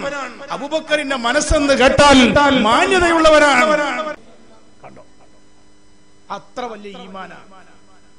മോയിൻകുട്ടി അതിൽ പാടിയിട്ടുണ്ട്, വെളിവിരളും അമ്മൈത്തോനല്ലാ പകുത്ത് നസിൽ ചിലരാതില്ല മളമാക്കിയാൽ അരീറ് പോലെ മതൽ സിദ്ദീഖീൻ മനസ്സ് പോലെ മനദാബൂബക്കറുടെ വിധമൊളിയുകമാ തനമുടെ ഇബ്രാഹിം നബിയുടെ തരമാ നിനവർ സമാനിലെ ഉലകരിൽ മയമാ വെളിവിരളൂ അമ്മൈത്തോനല്ല പകുത്ത് നാസിൽ ചിലരാതില്ല മളമാക്കിയാൽ അരീറ് പോലെ മതൽ സിദ്ദീഖീൻ മനസ്സ് പോലെ. ആ സിദ്ദീഖീങ്ങൾ യമനിലൂടെ കടന്നു വന്ന മഖ്ദൂം പരമ്പരകൾ അങ്ങനെയാണ്. ഞാൻ പറഞ്ഞുകൊണ്ടുവരുന്നത് അടിയുറച്ച ഒരു വിശ്വാസം അതായിരുന്നു ഈ തങ്ങന്മാർ ലോകത്ത് പഠിപ്പിച്ചു കൊണ്ടുവന്നത്. അതുകൊണ്ടാണ് ഈ തങ്ങന്മാർ സഖാഫ് തങ്ങന്മാരും യമനി തങ്ങന്മാരും അഹ്ലു ബൈത്ത് വന്നിട്ട് പറയാണ്, മക്കളെ നിങ്ങൾ മനസ്സിലാക്കണം, ഹബീബായ സയ്യിദുനാ മുത്ത് റസൂലുള്ളാഹി അവിടെ നിങ്ങൾ ഔലിയാക്കളെ പരിചയപ്പെടുത്തുകയാണ്. എന്നിട്ട് അവരോട് പറയാണ്, അവർ ചൊല്ലിയ സ്വലാത്ത്, അവർ ചൊല്ലിയ ദിക്ർ, അവർ ചൊല്ലിയ ബൈത്ത്, അവർ ചൊല്ലിയ മദ്ഹുകൾ അത് നിങ്ങൾ പാടിക്കൊണ്ടിരിക്കണം, ചൊല്ലിക്കൊണ്ടിരിക്കണം. നിങ്ങൾക്ക് രക്ഷപ്പെടാനുള്ള വഴി അതാണ്. ആ വഴി തുറന്നപ്പോൾ രക്ഷപ്പെട്ടവരെല്ലാം രക്ഷപ്പെട്ടു. അവിടെ സൗഹാർദ്ദങ്ങളാണ്, അവിടെ രോഗങ്ങൾക്ക് പ്രശ്നം പരിഹാരങ്ങളാണ്. മഖ്ദൂമിന്റെ മുന്നിലൊക്കെ എന്ത് പ്രശ്നം പറ്റിയാലും എന്താ കൊടുക്കല്? സലാത്തിൽ ലിക്കോളി, ആ തീവിന് പോരി, കുത്തുബിയത്തിന് പോരി. ഇവിടെ ഒന്നും മങ്കൂസ് മുരി തോതലില്ലേ? ഉണ്ടാവില്ലേ? മങ്കൂസ് ഉണ്ടാവുമല്ലോ. ആ മങ്കൂസൊക്കെ യമനി തങ്ങന്മാർ, യമനി വന്ന മഖ്ദൂമങ്ങൾ യമനതാ. ആ മങ്കൂസിന്റെ ഒക്കെ ചരിത്രം ഇങ്ങനെ കേട്ടാൽ നിങ്ങൾ നെട്ടിപ്പോവും. അവിടെ മതങ്ങളില്ല. നിങ്ങൾ നോക്കണം, നമ്മുടെ രാജ്യം അപകടത്തിലേക്ക് പോയി. എന്താ കാരണം? സലാത്ത് വേണ്ട, ദിക്ർ വേണ്ട. ഇന്ത്യൻ സ്വാതന്ത്ര്യ സമര സേനാനി മൗലാനാ മുഹമ്മദ് അലിയെ നിങ്ങൾ കേട്ടിട്ടുണ്ടോ? കേട്ടില്ലേ? മൗലാനാ മുഹമ്മദിന്റെ ഖബർ എവിടെയാണ്? എവിടെയാണ് മൗലാനാ മുഹമ്മദ് അലി? അബുൽ കലാം ആസാദ്, നെഹ്റു, ഗാന്ധിജി ഇവരെല്ലാം കിടക്കുന്ന ശാന്തി ഭവനും സമാധി ഭവനും അതുപോലെ രാജ്ഘട്ടും ഒക്കെ നിങ്ങൾക്ക് ഓർമ്മയുണ്ടല്ലോ. എങ്കിൽ ഇന്ത്യൻ സ്വാതന്ത്ര്യ സമര സേനാനിയായ മൗലാന മുഹമ്മദ് അലിയുടെ ഖബർ എവിടെയാണ്? അങ്ങകല ഫലസ്തീനിലെ മസ്ജിദുൽ അഖ്സ പള്ളിയുടെ ചാരത്ത് മൗലാന മുഹമ്മദിന്റെ ജാറം കാണാൻ കഴിയും. എന്തുകൊണ്ട് മൗലാന മുഹമ്മദ് അലി അങ്ങോട്ട് പോയി? നിങ്ങൾക്കറിയണം, നല്ല നല്ല ആളുകൾ കിടക്കുന്ന സ്ഥലത്ത് കിടക്കണം. ലണ്ടനിൽ വെച്ച് മരണപ്പെട്ടപ്പോ മൗലാന മുഹമ്മദ് അലി വസിയ്യത്താണ്, എനിക്ക് കിടക്കാൻ തെരഞ്ഞെടുക്കേണ്ട മണ്ണ് സ്വാതന്ത്ര്യം നേടാത്ത ഇന്ത്യയിലല്ല, മക്ബറകൾ തച്ചുടക്കുന്ന സൗദി അറേബ്യയിലും വേണ്ട. അന്ന് ഫൈസൽ രാജാവിന്റെ ഭരണം. ഞാൻ കിടക്കാൻ തെരഞ്ഞെടുക്കുന്നത് മസ്ജിദുൽ അഖ്സയാണ്. അതിന്റെ ചുറ്റുഭാഗത്ത് അല്ലാഹ് ബർക്കത്ത് ചെയ്തിരിക്കുകയാണ്. ഇത് ഖുർആനിൽ അല്ലാഹ് പറഞ്ഞതാണ്. അവിടെ അമ്പിയാക്കളുടെ ഖബറാണ്, ഔലിയാക്കളുടെ ഖബറാണ്. സാലിഹീങ്ങളുള്ളയിടത്ത് ബർക്കത്തുകൾ ഉണ്ടാകും, സാലിഹീങ്ങളുടെടുത്ത് കനിവുകൾ ഉണ്ടാകും. അമ്പിയാക്കൾ ഔലിയാക്കളെ കറാമത്ത് കൊണ്ടല്ലാതെ മക്കളെ പ്രശ്നം പരിഹരിക്കൂല. ഈ സരസിൽ ഒരുപാട് രോഗികളുണ്ട്, ഒരുപാട് പ്രയാസങ്ങൾ അനുഭവിക്കുന്നവരുണ്ട്. രോഗം മാറാൻ ഔലിയാക്കളെ കറാമത്തിലൂടെ ശിഫയാണ്. അപ്പൊ ചെലോല് പറയാൻ നേടും. ഞാനിപ്പോ എന്നെ സംബന്ധിച്ചിടത്തോളം പറയുകയാണെങ്കിൽ ഇന്റെ 2 കണ്ണിനും കാഴ്ച. നിങ്ങൾ ഏത് ലാബ് കൊണ്ടേ പരിശോധിച്ചു നോക്കി, അങ്കമാലി, കോയമ്പത്തൂര്, മധുര ഉൾപ്പെടെ ഇന്ത്യയിലെ പ്രമുഖ കണ്ണാശുപത്രിയിലൊക്കെ ഞാൻ പോയിട്ടുണ്ട്. കോഴിക്കോട് കോംപ്ലക്സ് ഒക്കെ എന്നോട് വെച്ചത്, ഡോക്ടർ എന്നെ കാണുന്നുണ്ടോന്നാണ്. എന്ന് പറഞ്ഞാൽ അത്രയും കാഴ്ച ഇല്ല എന്നാണ്. പക്ഷെ എനിക്ക് കാഴ്ചയുണ്ട്. കാരണം ഞാൻ ബഹുമാനപ്പെട്ട ഖുത്ബുൽ ആലം CM വലിയുല്ലാഹിയെ കണ്ടിരുന്നു. അവർ എന്നോട് പറഞ്ഞിട്ട് നിങ്ങളെ കണ്ണ സുഖല്ലാം. അതിലപ്പുറം പിന്നെ എന്താണ്? നിങ്ങൾക്കറിയണം, വാക്ക് പറഞ്ഞാൽ അങ്ങനെയാണ്. ഈ ജമലുല്ലൈലി തങ്ങപ്പാപ്പ ഇരിക്കുന്ന തങ്ങളുട്ടിയുടെ ഉപ്പാപ്പയുടെ ചരിത്രത്തിൽ ഞാൻ കണ്ടിട്ടുണ്ട്. ഒരാളാ തങ്ങപ്പാപ്പയെ കളിയാക്കിയപ്പോൾ പാപ്പ പറഞ്ഞു, നസന്നങ്ങൾ പറഞ്ഞു, ഒരു ഭ്രാന്തന്മാരാണ്. ആ കുടുംബം ഇന്നും ഭ്രാന്തന്മാരാണ്. ഒറ്റ വാക്കേ ഉള്ളൂ. അഹ്ലു ബൈത്തിന്റെ പവർ അല്ല വെച്ചിരിക്കുന്നത് അങ്ങനെയാണ്. ഔലിയാക്കളെ നാവിന്റെ പവർ അങ്ങനെയാണ്. അതുകൊണ്ട് മക്കളെ, നാം വലിയ ഗൗരവത്തിൽ മനസ്സിലാക്കണം. അതേ സമയത്ത് നമ്മളെ വിവരദോഷം കൊണ്ട് ഔലിയാക്കളെ കുറ്റം പറഞ്ഞാൽ, തങ്ങന്മാരെ കളിയാക്കിയാൽ, നമ്മൾ മാത്രമല്ല നമ്മളെ പരമ്പര നശിക്കാൻ അത് കാരണമാണ്. നമ്മളെ കുടുംബം നശിക്കാൻ അത് കാരണമാണ്. അതുകൊണ്ട് വളർന്നു വരും നമ്മളെ മക്കൾ പഠിക്കണം, ചെറുപ്പക്കാര് പഠിക്കണം. ഔലിയാക്കളുടെ കറാമത്താണ്, മഹാത്മാക്കളുടെ മധുഹാണ്. നല്ല നല്ല ആളുകളിലൂടെ അല്ലാതെ നമുക്ക് രക്ഷപ്പെടാൻ കഴിയില്ല. നല്ല നല്ല ആൾക്കാരെ കൂടുതൽ ഇങ്ങനെ പോയിരുന്നാ മതി.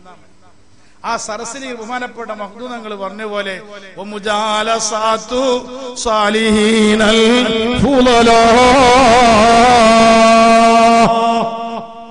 അവരെത്തിങ്ങനെ പോയ എല്ലാ ആൾക്കാരും വരും. മഖ്ദൂനങ്ങൾ യമനിൽ ഇങ്ങനെ വന്നിരിക്കുമ്പോ പൊന്നാനിയിലെ ഒരു നമ്പൂരി വന്നിട്ട് പറഞ്ഞു, തങ്ങളമ്പുരാൻ എന്റെ സോക്കട് മാറുന്നില്ല. അവരൊക്കെ യമനിൽ നിന്നുള്ള പ്രഭയുമായി ഇങ്ങനെ വരില്ലേ ഈ സഖാബ് തങ്ങന്മാരുമായി. അപ്പൊ മഖ്ദൂം പറഞ്ഞു, ഞാൻ രോഗം മാറ്റാം, നിങ്ങളെ കോവിലകത്തെ മരം എനിക്ക് തരണം. അയാൾ പറഞ്ഞു, രോഗം മാറിയ തങ്ങളമ്പുരാന് ഞാൻ മരം തരാം. മഖ്ദൂം പറഞ്ഞു, എന്താ മഖ്ദൂമിന്റെ ദുആയ? അല്ലാഹുവിന്റെ ഹബീബിന്റെ മദ്ഹാൻ, ഔലിയാക്കളുടെ മദ്ഹാൻ, റാത്തീബുകളാണ്. അവരങ്ങനെ ദുആ ചെയ്തപ്പോ ആ നമ്പൂരിയുടെ ആ രോഗം അങ്ങ് അധികാര രോഗം മാറി. അദ്ദേഹത്തോട് മഖ്ദൂനങ്ങൾ മരം ചോദിക്കുമ്പോ അദ്ദേഹം പറയാണ്, തങ്ങളമ്പുരം മരെടുത്തോളൂ, പക്ഷേ കോവിലകത്തിന്റെ ഒരു കല്ല് പോലും തകരാൻ പാടില്ല. എല്ലാ മരം മുറിക്കുന്ന ആളുകളും വന്നിട്ട് പറഞ്ഞു, കോവിലകം തകരാതെ മരെടുക്കാൻ കഴിയൂലട്ടോ. അപ്പോഴാണ് മഖ്ദൂം പാടിയത്. മക്കളെ, നമുക്കും പാടിക്കൂടെ? എന്താ? ഖദ് ഹല്ല ബീമാ ഖദ് അലിംത മിനൽ അദാ വൽളുൽമി വൽളുഫി ശദീദി ഫഅസിദി യാ റബ്ബി സല്ലി.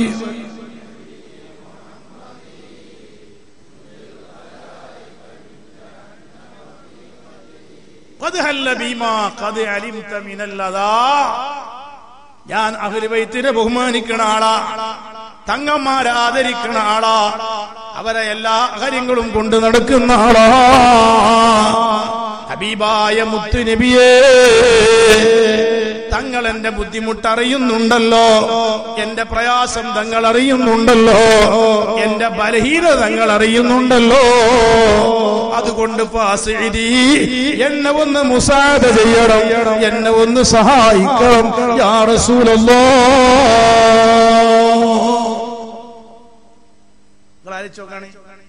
മഖ്ദൂമിന്റെ പാട്ട് ആ ബരിങ്ങ ചെല്ലിയാൽ എന്താ? മലീസി വാഹുബിലദൈക വസീലത്തുൻ ഫംനുൻ അലയ്യ ബിഫളി ജൂദിക സദി യാ റബ്ബി സല്ലി.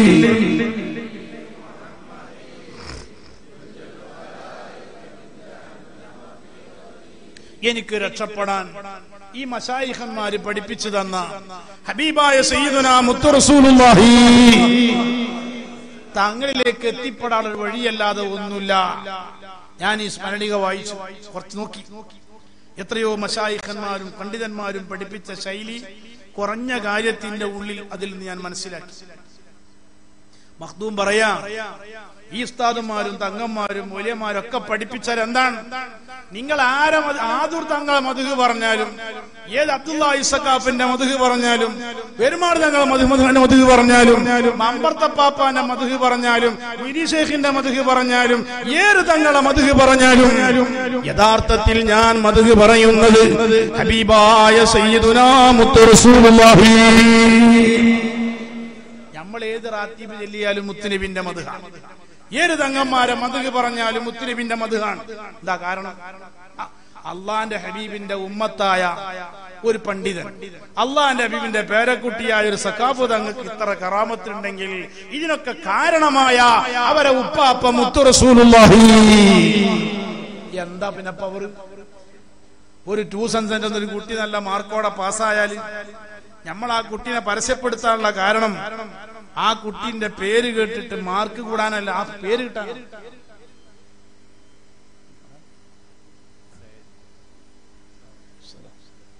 ആ പേര് കിട്ടാനാണ്. അവരുടെയൊക്കെ ആ കുട്ടിന്റെ പേര് സ്ഥാപനത്തിന് ആളെത്തണം എന്നതുപോലെ ഈ തങ്ങന്മാരുടെ ഈ പണ്ഡിതന്മാരുടെ കറാമത്ത് പറഞ്ഞാൽ ആ കറാമത്ത് കൊണ്ട് യഥാർത്ഥത്തിൽ നാം പറയുന്നത് ഹബീബായ സയ്യിദുനാ മുത്തു റസൂലുള്ളാഹി. അതുകൊണ്ട് ആ മഖ്ദൂങ്ങൾ അവറുകൾ അവിടെ പാടിയ വരിയതാണ് ഖദ് ഹല്ല ബീമാ ഖദ് അലിംത മിനല്ലദാ വല്ലുൽമി വല്ലുഫി ശദീദി ഫഅസ്ഇദി. എന്നെ ഒന്ന് മുസാദ ചെയ്യണം, എന്നെ ഒന്ന് സഹായിക്കണം യാ റസൂലല്ലാഹ്. നിങ്ങൾ പറയൂ, എന്ത് സംഭവിക്കും? ഒരു വലിയ മരം, അത് മുറിക്കാനും എടുക്കാൻ കഴിയുന്നില്ല. എങ്ങനെ മുറിച്ചാലും ആ ഇല്ലം തകർന്നു പോകും, അപകടങ്ങൾ ഉണ്ടാകും. ഐക്യകണ്ഠനെ വിലയിരുത്തി മഖ്ദൂമിന്റെ തീരുമാനം, ഞാൻ ഈ പരാതി സമർപ്പിക്കുന്നത് ഹബീബായ സയ്യിദുനാ മുത്തു റസൂലുള്ളാഹി തങ്ങളെ മുന്നിലാണ്. എന്ന് നടക്കും അത്ഭുതം. അന്ന് രാത്രി വലിയൊരു കാറ്റടിച്ചു. ആ കാറ്റിൽ ആ മരം കടപുഴകി പറഞ്ഞെടുത്ത് പൊന്നാനി കടപ്പുറത്ത് ചെന്നു വീണു. ആ കടപ്പുറത്തിൽ നിന്ന് കഷ്ണമായി നുറുക്കിയിട്ടാണ് ഇസ്ലാമിലെ മലബാറിലെ മക്കയായ പൊന്നാനിയെ വലിയ ജുമുഅത്ത് പള്ളി നിർമ്മിച്ചത്. മുഴുവൻ ഒരൊറ്റ മരമാണ്, അതിന്റെ മുകൾ ഭാഗം മുഴുവൻ ഒരൊറ്റ മരമാണ്. എല്ലാം കഴിഞ്ഞ് അല്പം മരം ബാക്കിയായി. നിങ്ങൾക്ക് സംശയമുണ്ടോ? നിങ്ങൾ ഇന്ന് പൊന്നാനി കടപ്പുറത്ത് ചെന്നാൽ മരക്കടവ് എന്നൊരു സ്ഥലം കാണും. അവിടെയാണ് ആ മരം വീണ സ്ഥലം. ഇന്നും മരക്കടവ് എന്ന പേരിലാണ്. ആ വില്ലമുണ്ടായ അധികാരിയുടെ വീട് ഒരു ക്ഷേത്രമായി ഇന്നും നിലനിൽക്കുകയാണ്. അത്ഭുതങ്ങൾ സംഭവിക്കാൻ കഴിയും. അതുകൊണ്ടാണ് പ്രിയപ്പെട്ടവരെ, രാജദ്രോഹികളൊന്നും അള്ളാന്റെ ഹബീബിനും അവിടുത്തെ മുഹബ്ബീങ്ങൾക്കും എതിരാണ്. നിങ്ങൾക്കറിയോ, മലബാർ ലഹളയിൽ തിരൂരങ്ങാടി പ്രദേശം തകർന്നിട്ടില്ല. മലബാറിലെ തിരൂരങ്ങാടി പ്രദേശം തകർന്നില്ല. എന്താ കാരണം? ആളുകൾ പറയും, എന്താ തിരൂരങ്ങാടിന്റെ പ്രത്യേകത? അന്നത്തെ ബ്രിട്ടീഷുകാര് അന്വേഷിക്കാൻ തുടങ്ങി.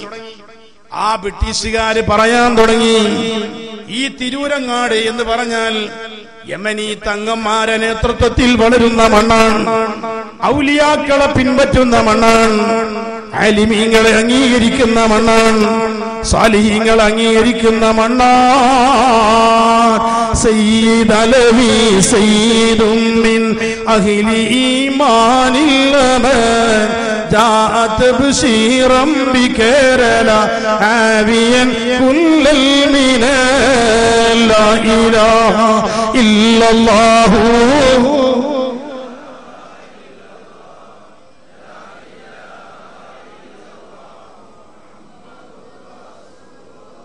ഈ സഖാഫ് തങ്ങന്മാരെ പോലെ ഹൈദ്രൂസിയും പാലവിയും ബാഫക്കിയും ജിഫ്രിയും ഹൈദ്രൂസിയും എല്ലാം ആ യമനിൽ നിന്ന് കടന്നു വരുമ്പോ നമ്മൾ ഓതി വെച്ച ഹദീസ് മറക്കണ്ട, അൽ ഈമാനു യമാനിയ്യുൻ.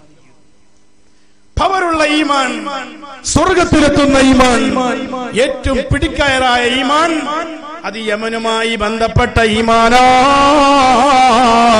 ഖാല റസൂലുള്ളാഹി. അന്ന് ബ്രിട്ടീഷുകാര് പറഞ്ഞു, ഈ യമനി ചായുള്ള ഈമാൻ ഇവിടെ ഉണ്ടെങ്കിൽ നമ്മളെ പണിയൊന്നും ഇവിടെ നടക്കൂല. അതുകൊണ്ട് എന്താ മാർഗം? ഈ യമനി തങ്ങന്മാരെ കൊന്നുകളയണം. യമനി തങ്ങന്മാരിൽ നിന്ന് ആളുകൾ മാറണം, പണ്ഡിതന്മാരിൽ നിന്ന് ആളുകൾ മാറണം, ഔലിയാക്കളിൽ നിന്ന് ആളുകൾ മാറണം. അന്ന് ബ്രിട്ടീഷ് ശക്തികൾ ചിന്തിച്ചതിന്റെ ഫലമായി മഹാനായ ഖുത്ബുസ്സമ മമ്പർത്തപ്പാപ്പക്ക് ചേറുൾപ്പടയിൽ വെടിവെച്ചു. ആ യമനി തങ്ങളുടെ ഇറ്റില്ലമായ മൗലദ്ദവിയിലെ മമ്പർത്തപ്പാപ്പ പരിശുദ്ധ റമളാനിലേറ്റ വെടി കാരണം മുഹറം 6 ഈ ലോകത്തോട് വിട പറഞ്ഞു. മമ്പർത്തപ്പാപ്പ ഷഹീദായി. ആലിമുസിൽ അടിച്ച് ജയിലിലടച്ചു. ആരെല്ലാം സ്വലാത്തിന്റെ ആളുകളാണോ, ആരെല്ലാം റാത്തീബിന്റെ ആളുകളാണോ, അവരെ എല്ലാം തടങ്കലിലേക്ക് മാറ്റി. അതോടെയാണ് പ്രിയപ്പെട്ടവരെ മലബാർ ലഹള കലാശിച്ചുകൊണ്ടിരിക്കുന്നതെങ്കിൽ ഏത് കാലമത്രയും ബ്രിട്ടീഷുകാരെ ചാരന്മാരായ ഈ ഔലിയാക്കളെ ശത്രുക്കൾ എന്നും പറയും തങ്ങന്മാരിൽ നിന്ന് മാറണം, ഔലിയാക്കളിൽ നിന്ന് മാറണം.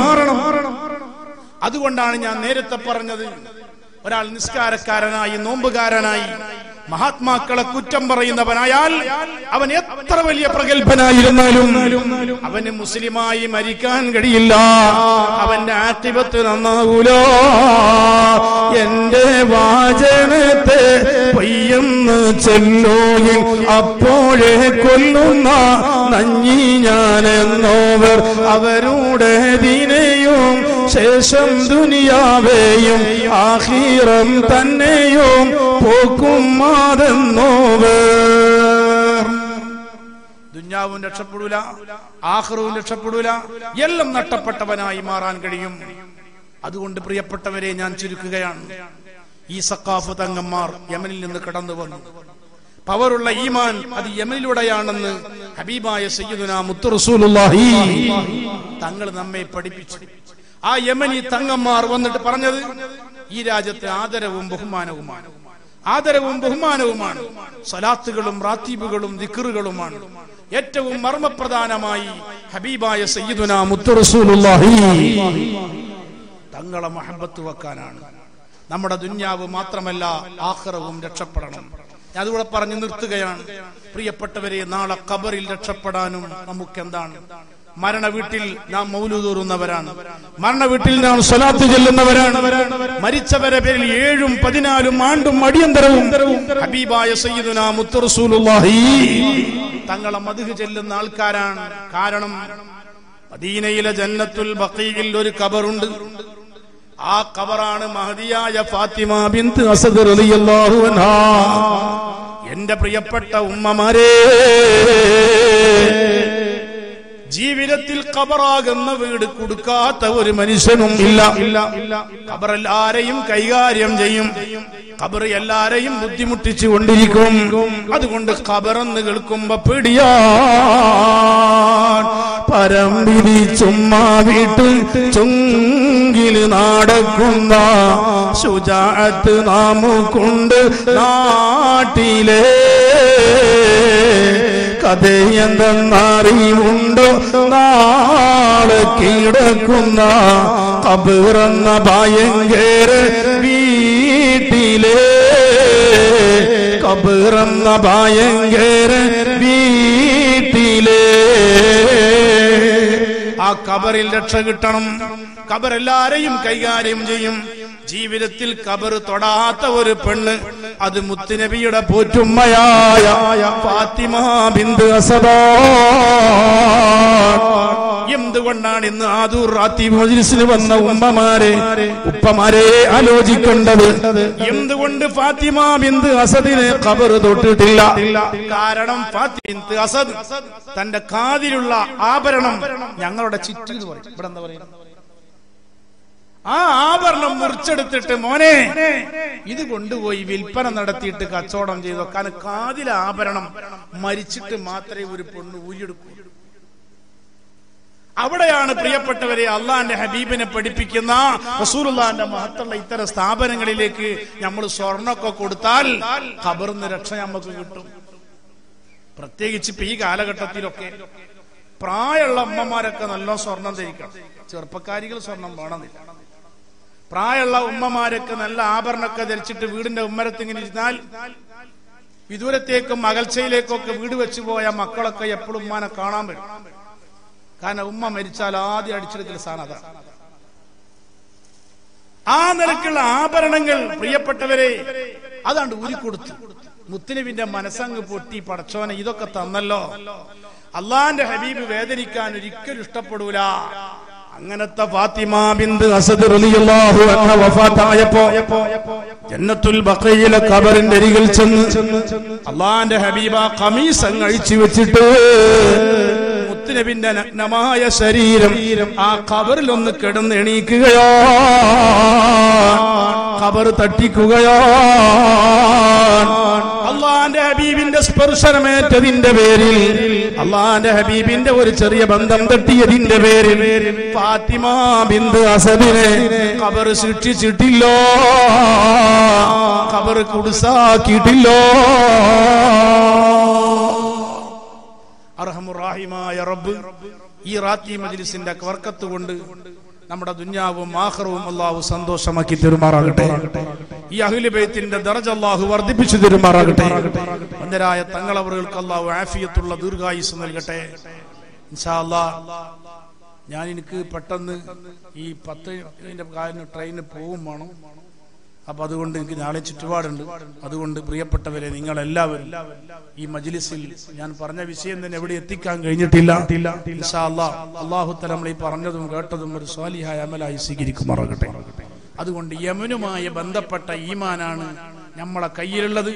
ഈ ആദൂർ തങ്ങന്മാരടിത്തറ യമനാണ്. ഇമാം മുസ്ലിം റളിയല്ലാഹു അൻഹുവിന്റെ ഹദീസ് മറക്കണ്ട, അൽ ഈമാനു യമാനിയ്യൻ. അള്ളാഹു ആ യമനിന്റെ ചായുള്ള ഈമാൻ മുറുകെ പിടിച്ച് ജീവിക്കാൻ അള്ളാഹു നമുക്കെല്ലാവർക്കും തൗഫീഖ് നൽകുമാറാകട്ടെ. ആമീൻ എന്ന് ദുആ ചെയ്ത് എല്ലാവരോടും ദുആ വസിയത്തോടെ പത്തി തങ്ങളവരോടും ദ്വാരക്കാൻ വസിയത്ത് ചെയ്ത് ഞാൻ നിർത്തുന്നു. വാഖിറു ദഅവാന അനിൽ ഹംദുലില്ലാഹി റബ്ബിൽ ആലമീൻ. അസ്സലാമു അലൈക്കും വറഹ്മത്തുള്ളാഹി വബറകാതുഹു.